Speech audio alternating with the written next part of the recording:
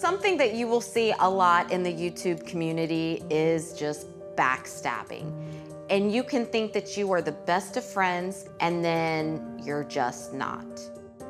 There's a fine line between loyalty and money, and I think that these YouTubers go from friends and followers and Instagram buddies to becoming competitors in this market space.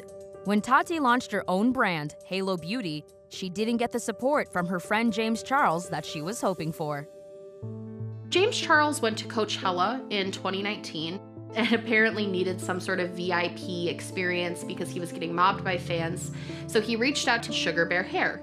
Sugar Bear Hair gave him the VIP tickets in exchange for posting an Instagram story. So he posted the story, not really thinking anything of it.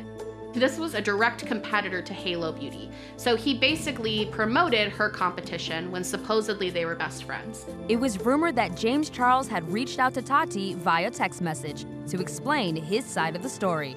But in Tati's eyes, the damage was already done. Tati, after James posted that story, went on her Instagram Live and was very upset. She was crying. She was talking about how a friend had just betrayed her trust, how she was sick of doing things for other people when they wouldn't do anything in return.